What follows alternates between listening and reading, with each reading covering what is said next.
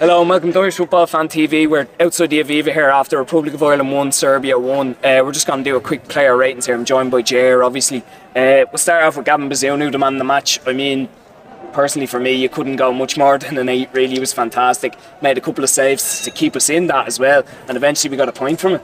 I think you can go more than 8 for me. I think you'll have to give him a 9 out of 10 tonight. Paul said there on Wednesday night that he probably had his best performance for Ireland against Portugal, but I think he topped it tonight. Like, the only reason we've come away from this game with a point is because of Gav. Like, he made a couple of good saves in the first half. I think he will be disappointed with the goal because he got something to it. I thought initially it looked like he kept it out, but I just think the power of the header had enough. But the second half, he just made some unbelievable saves. You know, those fingertips, full stretch, out with his feet, like similar to the save he made late on against Azerbaijan.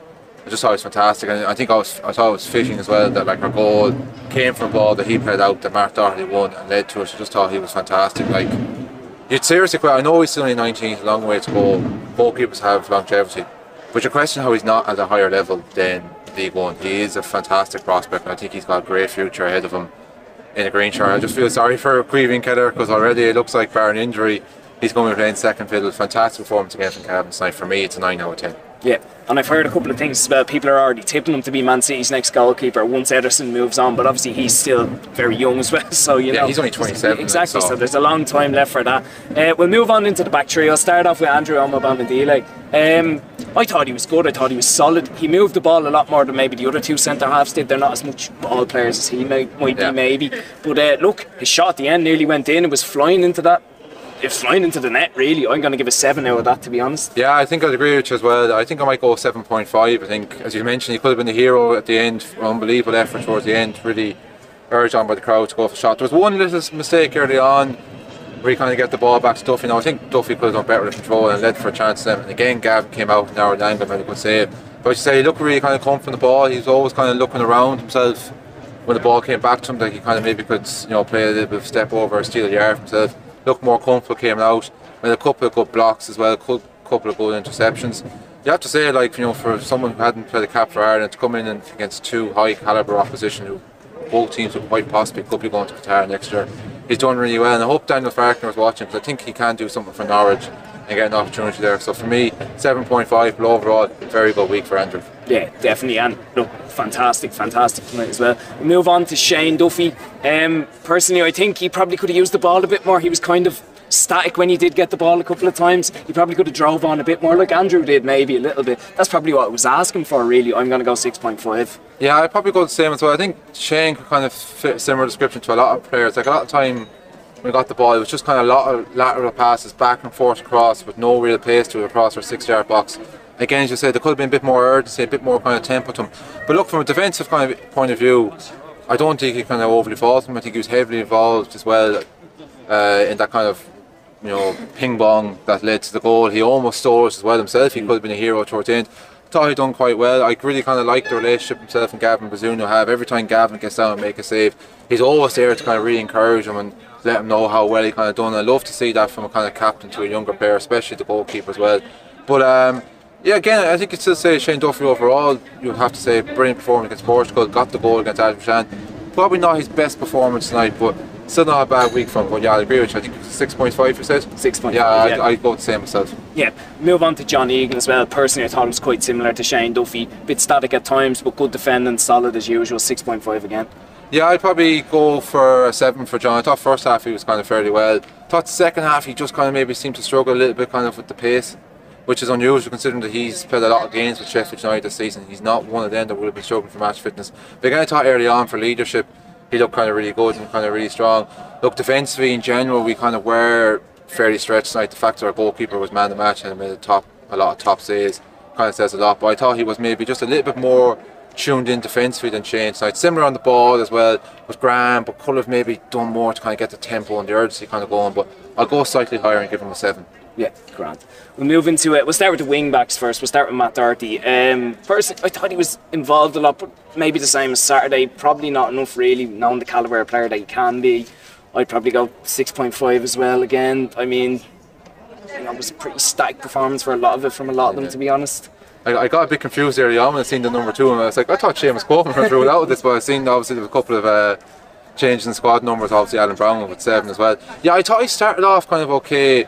then drift away. But I thought in fairness from towards the end, he kind of stood up. It was obviously, I think it was his cross that led to the goal. Obviously we know it was very, very fortunate, but we'll take it. Maybe it was the break that we kind of needed. But again, I think it kind of looked for a bit more. There was a couple of times when we were making a break and we we're looking for that over kind of lap and run, and he just maybe wasn't quite again, maybe it was the case of the combination of the illness and the lack of match fitness. But overall in general it was kind of a solid, kind of okay display from him. You might say that he kind of done well in terms of like closing down pressure. They didn't seem to get as much joy on that side as opposed to the left, but I'll give Matt a 6. Yeah, grand. We'll move across to James McLean on the left hand side. Again, where I was getting a lot of stick from the fans, probably because they were close to him.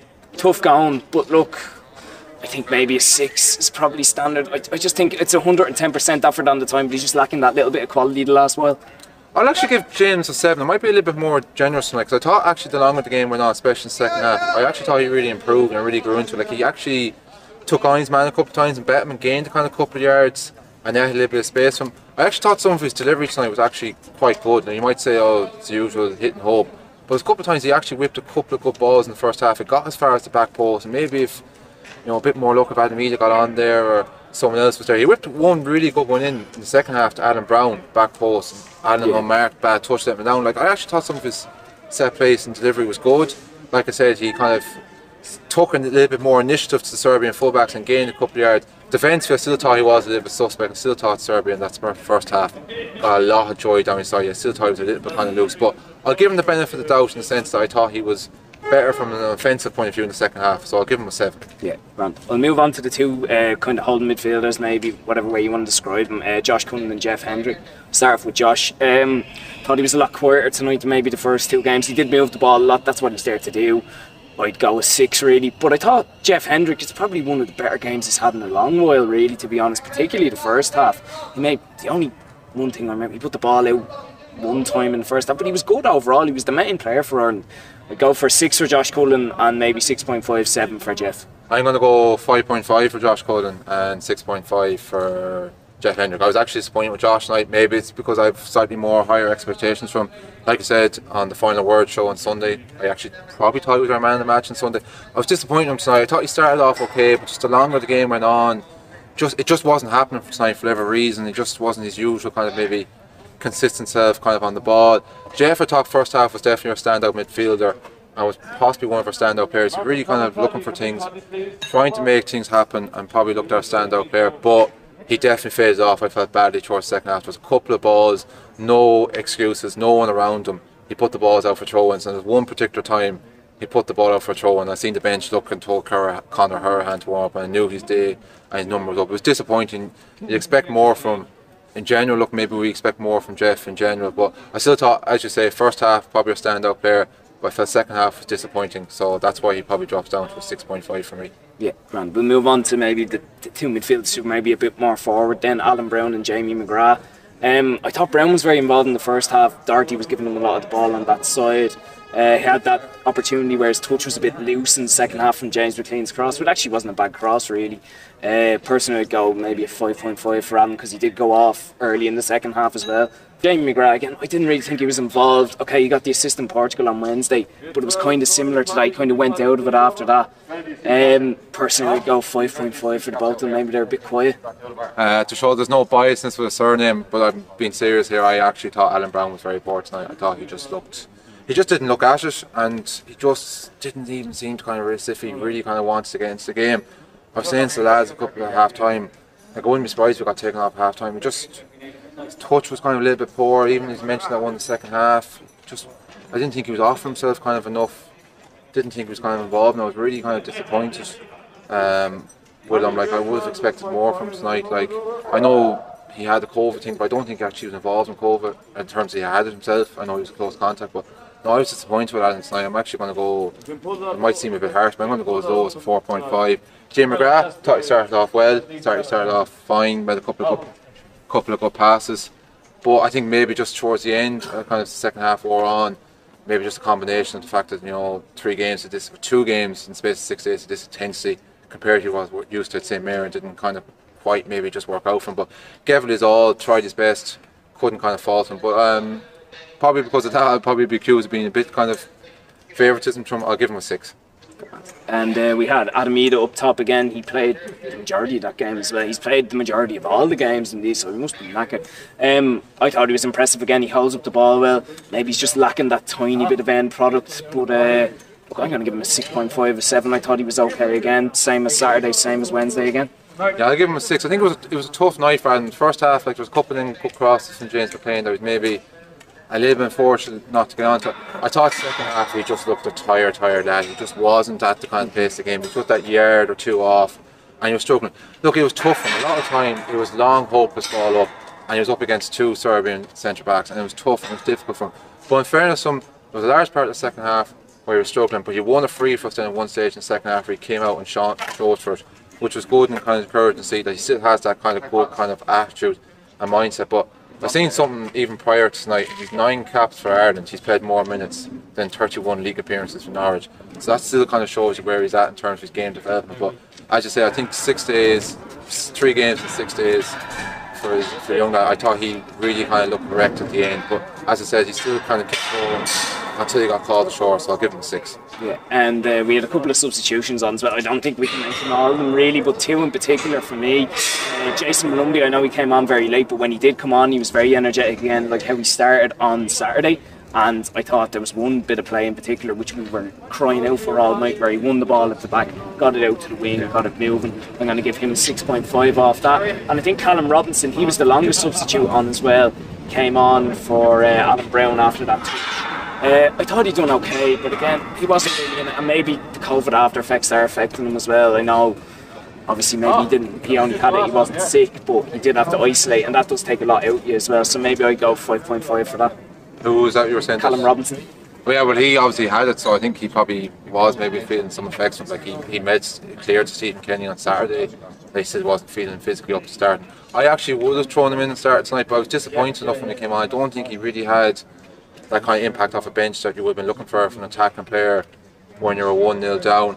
I agree with you. I think Jason Malumbi, I would think he probably was our most influential sub when he came on. Like I say, he kind of looked to make that kind of drive and run, make things happen. Now there's 1 or 2 times he kind of lost the ball, touched them down, and he's still a little bit rash, but I just think that's just the way that Jason kind of is. But he certainly threw himself about a lot for me. I thought Darrell Horgan didn't really do a lot when he kind of came on, never even really made an angle for himself, made an option. He was always kind of coming too short towards James McLean, where just as well off not to pass him because you're not gaining anything from it. You normally get a bit of a burst of energy from for 10 or 15 minutes when he comes on. We didn't even kind of get that tonight. James Collins, I think you kind of know what you're going to get from him when he comes on. He'll kind of be a physical presence in the box and try and hold up, and he did kind of okay in that, but wasn't really on kind of long enough to affect things. I suppose it's hard to go through player ratings for each. You'd probably give Malumbi maybe a 5.5 for the length of time he was on the pitch. I'd probably only give maybe the likes of Darrell Horgan, Callum Robinson and James Collins maybe 4 or 4.5. Yeah, definitely. Well, anyway, we've gone through all the players there. What were your thoughts on the players? And give your player ratings in the comments. Don't forget to like and subscribe. And thanks very much for watching, guys. And thanks, Ger, as well. Alright, Paul.